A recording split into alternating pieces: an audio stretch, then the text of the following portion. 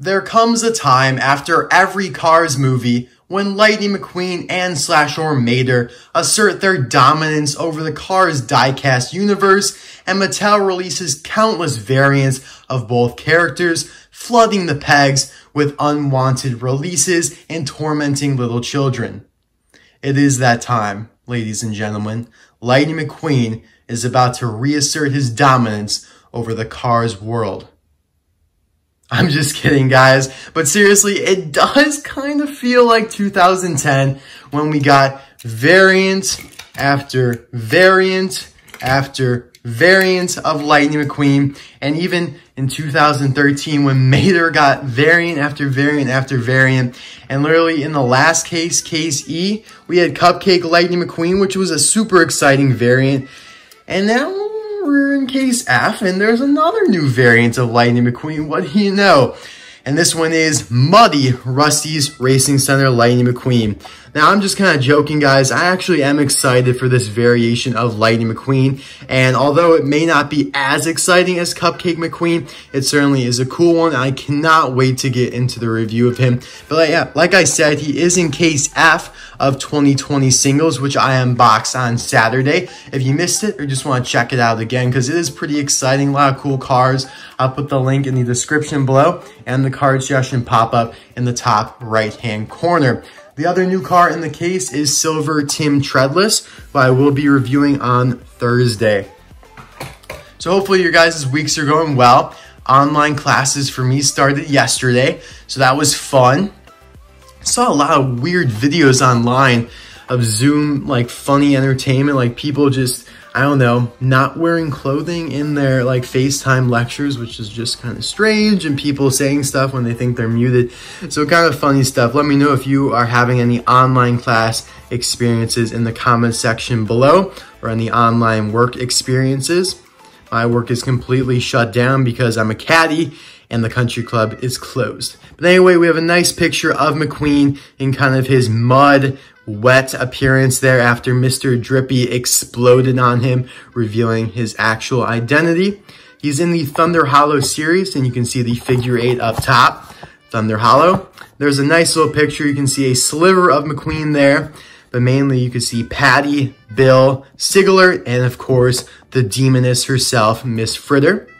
It's Crazy 8 night at Thunder Hollow Speedway as La Noche de las Carreras de la Pista and Ocho en la Pista de Carreras Thunder Hollow. That is a lot of repetition. There you have Jambalaya Chimichanga, Liability, APB, and a nice prototype image of this Muddy Rust-eze Racing Center McQueen. These other three have been released many months ago, so APB and Liability were in case, I believe, B, and then Jambalaya joined them in case C. But of course, they all are re-releases, just variants now from Thailand. So yeah, I'll be right back with this awesome McQueen all opened up.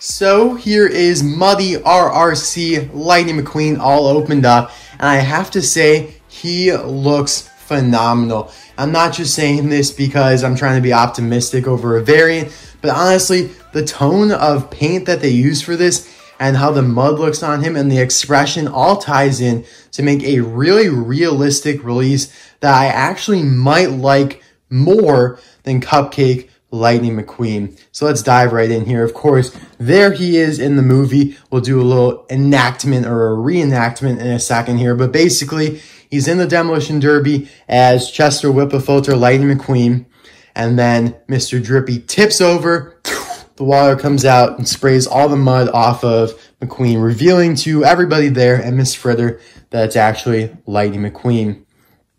So kind of a funny moment in the movie. However, one inaccuracy that I'm going to point off right off the bat is that you can see there in the picture that his back left tire is actually blown off because of Miss Fritter's stop sign.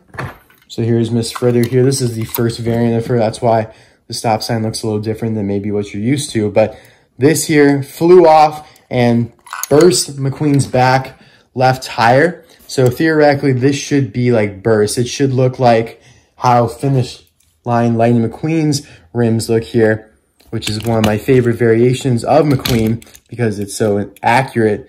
But yeah, if you kind of just switch these out here, then you would have a really accurate interpretation of this scene in the movie. But yeah, that's pretty much what went down. I mean, you kind of do a little reenactment here. Mr. Drippy's like, oh, Miss Fritter, and then, oh, and then the water just goes, and then you have this. So yeah, interesting, funny moment in the movie there.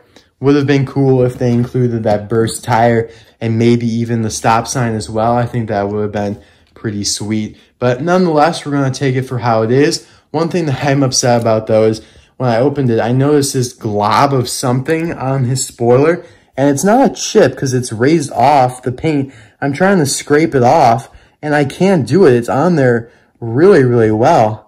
And I don't want to, like, actually scrape the paint with my fingernail, so I'm trying to do it delicately. But as you can see there, I am bending my fingernail on this thing, and it's not coming off. I have no idea what that is. So a little upset about that, but it is what it is. We're going to start here with his expression, and I'll pull alongside the Chinese version of Rust-eze Racing Center Lightning McQueen for comparison. But yeah, he's got his worried expression because, you know, he's in the stressful arena with a demoness of a boss, Miss Fritter, and then now his identity just got revealed to everybody, so it's going to be on the news within the media, and he knows that, and it's exactly what happened. Chick Hicks makes fun of him, and everybody thinks that he's, you know, losing it, basically. Now, I really want to take a moment here to appreciate the metallic finish here on him because, you know, even though he's muddy and he's wet and all that, the metallic paint really still shines through, or the wrap, rather. But it is a different kind of finish than here on the Rust-eze Racing Center McQueen, the normal version here. You can see that it's a more traditional metallic finish. And now I know this is China, but same thing here with the Thailand version, which I have only in the package right now. You can see that I'd say these two metallic paint finishes are more similar than these two metallic paint finishes, even though both of these here are from Thailand. And I really am impressed with how Thailand did this one as well. I mean, it looks even shinier than this. I don't know. They all three have different little appearances, but I really do like this. And the reason I don't want to open it up is because it's got chips there. And if I'm going to open one up, I'd like it to be nicer than that. But yeah, very interesting how they did the paint here to make it look kind of like washed up and still have that sparkle to it, but still look realistic because of all the mud and water on him. And as you can see there on the hood, you know, you got these water spots here, which looks really cool. You know, it kind of changes and how the light hits it. Got a big splotch up there. Looks really, really good. Of course, the Rust-eze logo there still in gold. He's got his bolts, which are kind of faded. On the front here, he's got some mud dripping down, which looks awesome. The mouth, I mean, that expression is phenomenal. The eyes, they even did a good job with here. I really am impressed with that because it actually looks realistic, whereas if you were to take the Rust-eze McQueen here from Cupcake McQueen, the eyes just don't look that good because of how dark the eyelids are compared to the rest of the body. But yeah, you got mud everywhere, especially here on his front fenders there. I mean, it's even uneven. Like, this is more than here. That looks awesome. You can even see along the edges that his wrap is coming off because it's, you know, grading with the ground, which looks phenomenal. I mean, that attention to detail is really, really impressive, especially coming from Thailand, which a lot of people hate on. And I admit it has its faults, but it's definitely improving, and this is probably one of their best releases. I'd say top 10 Thailand releases without a doubt. Now, his base is brown here because of the mud. Makes sense. His tires are completely caked in mud, but the sides of the tires are so well detailed here with the splattered mud covering a little bit of the Lightyear logo there, getting onto the rims a little bit. I mean, that's just awesome. Really, really well done. Of course, forgetting the fact that this one should be blown, but really, they look great. And each tire has a little bit different of a mud pattern. Like, this one doesn't have as much mud as this one, for example. Same thing with like the mud, you know, on the actual body here. You can see this spot here is pretty clean, but if you were to look over here, there's a big mud splotch there. And throughout his entire body, he's got these drips of water, even on his windows. I mean, when have they ever put like decals on windows before, like the plastic inserts? I think that's phenomenal. I'm really impressed with that. The roof, though, is pretty clean, I must say. I guess he didn't get much mud up top here. Mr. Drippy just really cleaned them off nice. But you still do have the Lightning McQueen signature there. 95 in gold, roof flaps, window bars. But yeah, this part's pretty clean until you get to the spoiler. You can see a few droplets of water and mud. But yeah, I mean, just take a moment to really appreciate this and how all the dirt's scattered here. It's dripping. Really looks phenomenal. There's the gas cap, which is cleanly placed there. Sometimes when they put the gas cap in there, it messes up the decal. And I'd say it looks even more realistic than this. I mean, that just looks so silver. But here, this looks, you know, a little more of a gunmetal gray. I love that. I really am impressed with this release. And I wish that tire was blown, because otherwise I might even give it an A+. On the back here, you have the Rust-eze logo slanted, 95, with the little mud there. And of course, you have drips throughout. That's awesome. All right, checking out the base here. He was made NO3A, so this is the first car I have loose that was actually made this year, 2020, and it was made the third week of 2020, and N, of course, stands for 2020, and A for the factory. So all the cars that we've reviewed before this have M for 2019, and then a week of that year. So he's made pretty recently. I mean, what are we, only like 10 weeks into the year, so he was only made 7 weeks ago. Not bad, not bad. So my two only complaints are that blown tire and the fact that it has this nasty blob of whatever up here, which I apparently cannot scrape off. I'm going to go to town on it a little later and try and get it off. But I mean, that really is just my unique car here. It doesn't really apply to the overall scheme of it. But yeah, let's compare them to a few other cars here. Of course, this is the Chinese Rust-eze Racing Center McQueen, which you saw. The rims were metallic, but now they're, you know, a pretty more basic color, which makes sense. Maybe the mud and water kind of faded it. Now, this is another variation of Rust-eze Racing Center McQueen that was included in a 4-pack in 2017, the Sandy version. And I really hate this version just because of how cartoonish it is. I mean, the sand splatter here, the upsplash from the fender, is so cartoony. I mean, literally, that's a perfect splatter. I mean, look at how that just covers that small little area there. The sand covers literally every square inch of his tires and base, but still leaves the light gear perfectly visible. He has no sand up in front here, only a little bit back here. I mean, that's just so sloppily done and so kind of, I don't know, just lazy on Mattel's part. Oh, mine has a little chip there. That's not what I like to see. But yeah, this is just, I don't know, really not much effort put in this version of him. And they kept the expression the same, but with this one, I mean, there's no comparison between the two. I also have the Precision Series version canceled of Rust-eze Racing Center McQueen. I'll put the link to my review of him, along with a couple other canceled Precision Series releases in the description below, if you want to see how he looks with the hood open and whatnot, because this hood is extremely hard to get open. I don't want to damage him for this video. But yeah, major difference is that the windows are opaque. He also has this little prototype code below a spoiler there, 200.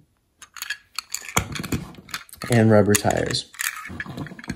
So those are all the Rust-eze Racing Center McQueens I have.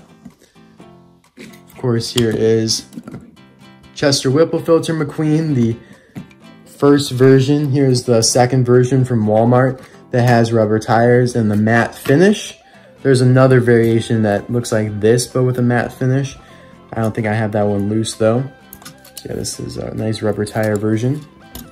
And here's the muddy Lightning McQueen from Cars 1, which is an OG, it's a classic.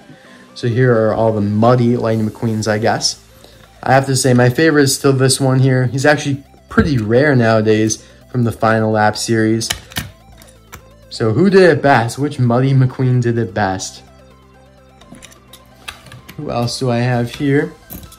So yeah, I want to compare him a little bit to Cruz Ramirez's Francis Beltline, who has quite a bit of mud on her herself, which is nicely done.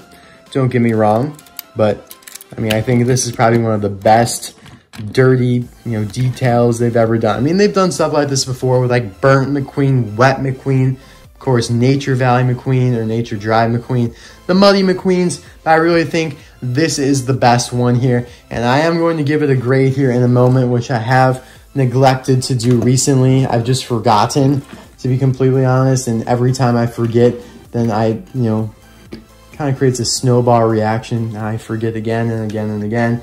But a lot of people brought it to my attention, and so I'm going to give him a grade. But please let me know in the comment section below which variation out of these two last cases is your favorite, Cupcake McQueen or Muddy RRCLM.